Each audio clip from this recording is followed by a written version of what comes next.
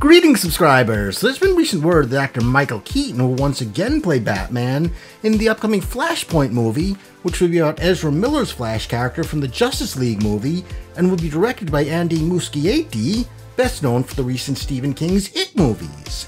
Anyway, if you're not familiar with the Flashpoint story in the comics, it involves altering the timelines of history.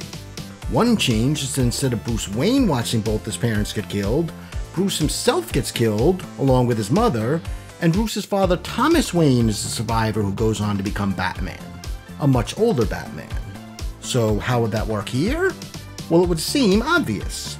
Michael Keaton will play Thomas Wayne, father of Ben Affleck's character from Batman vs. Superman and the Justice League movie, right?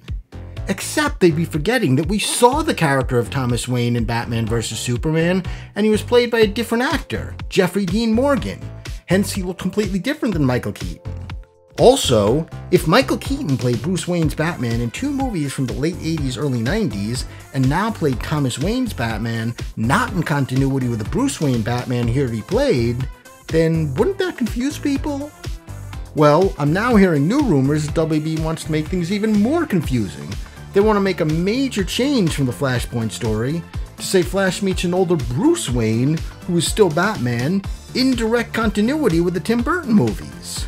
Okay, well, how would that even work? Would they change the story to say Flash traveled to a different Earth as opposed to an alternate timeline of his own Earth? That seems like a little too big a change from the Flashpoint comics, if you ask me. So, honestly, I think the writers would have a hard time pulling this off right. I personally would not want to have this job. Well, actually, I would love to have this job. If WB wanted to pay me to talk to other comic fans, brainstorm, and just discuss our ideas until we come up with something that sounds good to all of us, I would love to take that job. So WB, if you're watching this, please feel free to contact me. But in all seriousness, I do have faith that professional writers who are passionate about the story and hired to work full-time on finding the right way to pull it off could come up with something good. And while in another video I've already admitted that Michael Keaton's two Batman movies do not hold up well with time for me, I will say that Michael Keaton's performance was never the problem. So in short, would I like to see WB give this idea a shot? Yes, I would.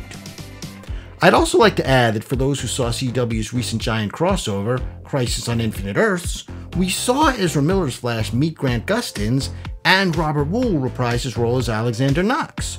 So the writers of this upcoming movie could even find a way to bring that into the storyline. They could show us Ezra Miller's Flash going to alternate Earths and actually reuse the scene we already saw from Crisis on Infinite Earths of Ezra Miller and Grant Gustin meeting, only this time showing how Miller got there instead of how Gustin got there. Also, they could bring back actor Robert Wuhl and even explain more about what was going on with him in that brief moment we saw him in Crisis on Infinite Earths.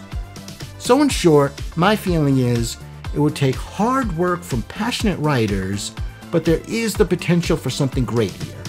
So I say, go for it. That's my opinion, but as always, I'd like to hear some feedback from you viewers. Do you agree with me? Disagree?